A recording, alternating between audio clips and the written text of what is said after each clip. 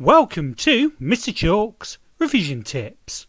In this video we will look at controlling water, urea and the kidneys. So osmoregulation is the control of water levels and mineral salts within the blood. So water levels and mineral salts in the blood are controlled to protect the cells by either stopping too much water from entering or leaving them, right, effectively by osmosis.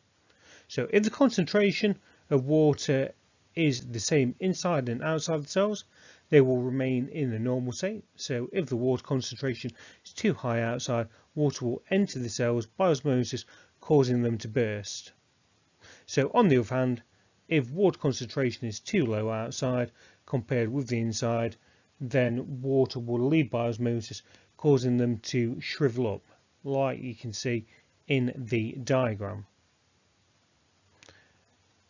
As you can see by the second diagram, if water enters it, then the cells will swell up and eventually burst open.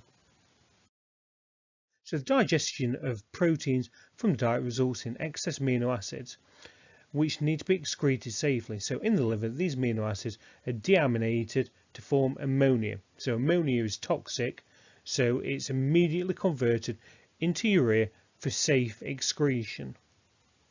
So once we've eaten our food, it's digestion by the body. So the digestion of proteins is broken down by the protease enzymes into amino acids in the stomach and the small intestines. So when excessive amounts of protein are eaten, the excess amino acids from digestion proteins are transported to the liver from the small intestines. So the liver controls the amino acid concentration in the body as excess amino acids which need to be excreted safely. So the body is unable to store lots of proteins or store these amino acids from digestion. So the liver ammonia is formed by the deamination of amino acids. However, it is highly toxic. So excess ammonia is converted into urea.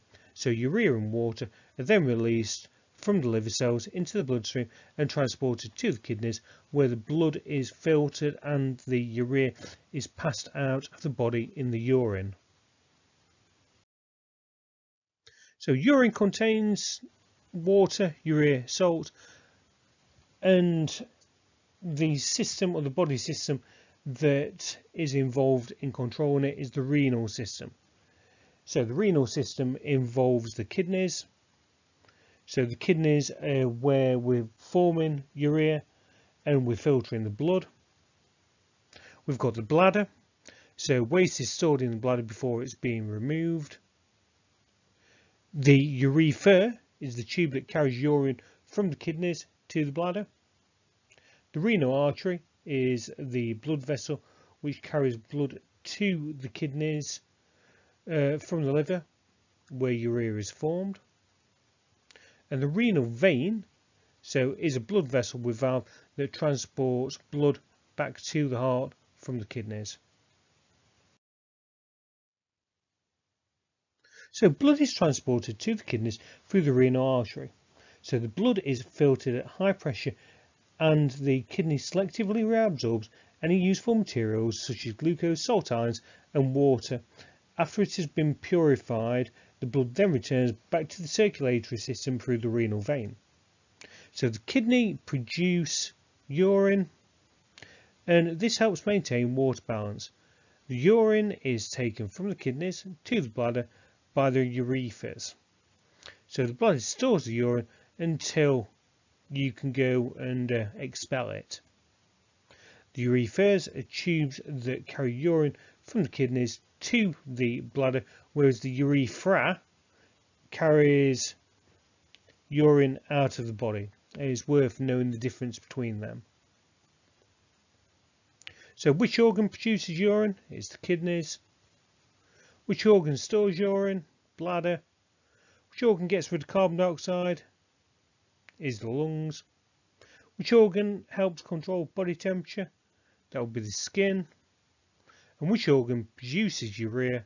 That would be the liver. So each kidney contains over 1 million microscopic filtering units called nephrons. So each nephron is made of a tubule and is responsible for cleaning the blood by removing urea and excess water and mineral ions. The kidney works in a number of different stages. So stage 1 is filtration. So blood passes through the nephron inside the kidneys and is put under high pressure. So this means that all of the smaller molecules such as water are forced into the collecting ducts and move through the kidneys, whereas larger things such as red blood cells cannot pass through. The second stage is selective reabsorption. So having filtered out small essential molecules from the blood, the kidneys must reabsorb the molecules which are needed.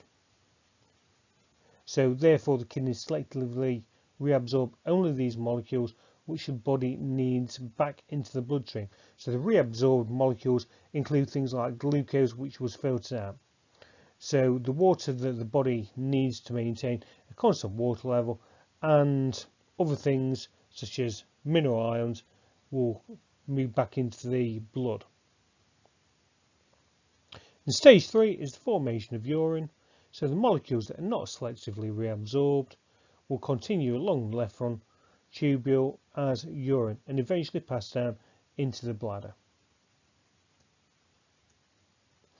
So the amount and composition of urine flowing down the urethra change if the blood in the artery contains too much water.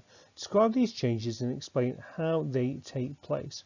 So the key things that you would need to talk about is the water is filtered from the blood, a smaller proportion is reabsorbed, so therefore you would end up with a larger volume of urine and the urine would be more dilute. So describe how the amount of water in the body is controlled by the kidneys, or you need to be talking about the blood being filtered and water being selectively reabsorbed. So describe what happens to glucose and amino acids in the kidney. So they're filtered out to start off with, then reabsorbed back into the blood. What blood vessel leads away from the kidneys would be the renal artery. What blood vessel leads out of the kidney would be the renal vein. And where in the kidney does filtration take place would be the nephron. So the water content of the blood is controlled by a hormone called ADH, which stands for antidiuretic hormone. So different amounts of ADH are released into the bloodstream according to the concentration of blood plasma.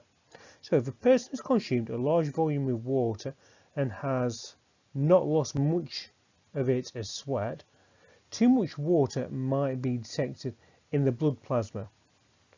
So if this occurs, less ADH will be released, which results in less water being reabsorbed and a larger amount of that water ending up in the urine. So if a person becomes too hot and sweats a lot but doesn't drink enough water to replace what is lost, too little water might be detected in the blood plasma. So more ADH will be released, which results in the water being reabsorbed and you end up with more concentrated urine with less water in it. Thanks for watching.